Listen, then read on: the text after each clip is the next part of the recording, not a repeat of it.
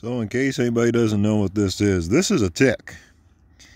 And once they've clinged onto a host, in this case pup, long enough, they fill up with blood. They're bloodsuckers. There's spiders with a pouch and they just blood suck.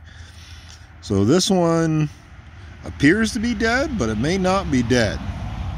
Because how they work is they suck blood, and it depends upon male or female. Usually it's the females at this stage. They get this big, and they're filled with an unbelievable amount of eggs. So it's really disgusting. And what's really upsetting me now is Pup's gear, her harness, and her collar is treated with Sawyer-Perthrin.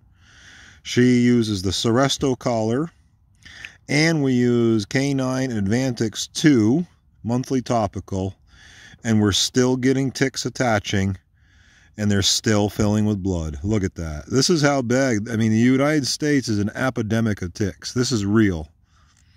And we're not even in warm temperatures or hot zones like the Shenandoah Forest yet. So if you got a pup on trail, this is something to be really aware of. You really got to hunt for them. And this was underneath her on her bed just now. It just fell off.